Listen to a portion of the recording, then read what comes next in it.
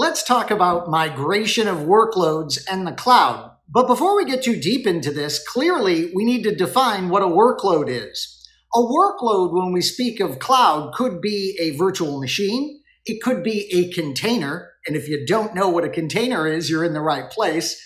It could be an application. You see, not only is cloud an evolving technology, but cloud itself is consistently evolving. And more we have these workloads that we want to have the flexibility to migrate, maybe from on-prem up to the cloud or from one cloud to another. To describe the various types of workload migrations we often deal with, notice there's this little terminology that I want you to memorize. P2V references physical to virtual migration.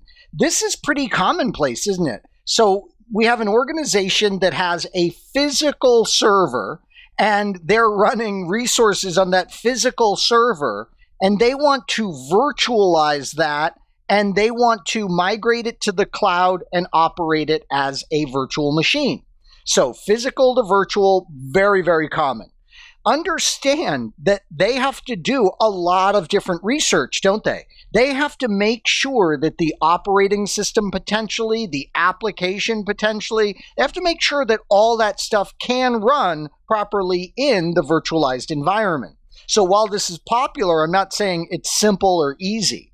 Another option that's quite popular is V2V, and you already know what that means. So inside our on-prem this time, we are running virtual machines, and I'll just show those as boxes, and we are migrating those virtual machines to virtual instances in the cloud.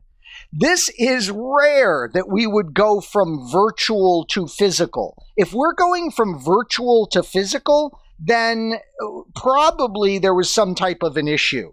The virtualization didn't work, and we're trying to undo it. Another potential virtual to a physical box inside of the cloud, a physical server, another potential for that, I suppose, would be that we're not getting the security that we want. So we're going to dedicated hardware inside the cloud to really guarantee as much security as possible. But still, that third option is quite rare. And then physical to physical is also rare, where we're taking the physical server on-prem and moving it to a physical server in the cloud. That would definitely be to maintain performance or security metrics if we were to do something like that. So please commit these to memory. That's really good because they're so commonly used in production that we want to be able to recognize those and what they mean.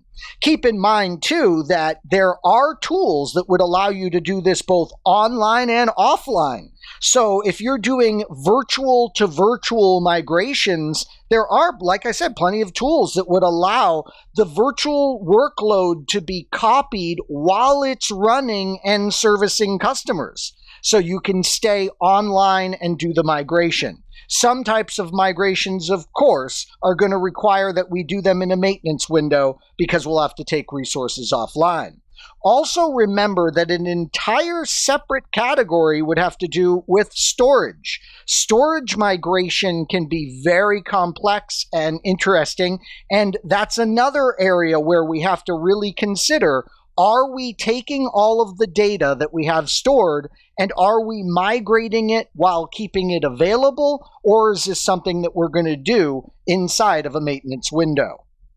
Are you going to be doing P to V, V to V, P to P? We know there are many different types of workload migrations, and in this nugget, we discussed this important topic together. I hope this has been informative for you, and I'd like to thank you for viewing.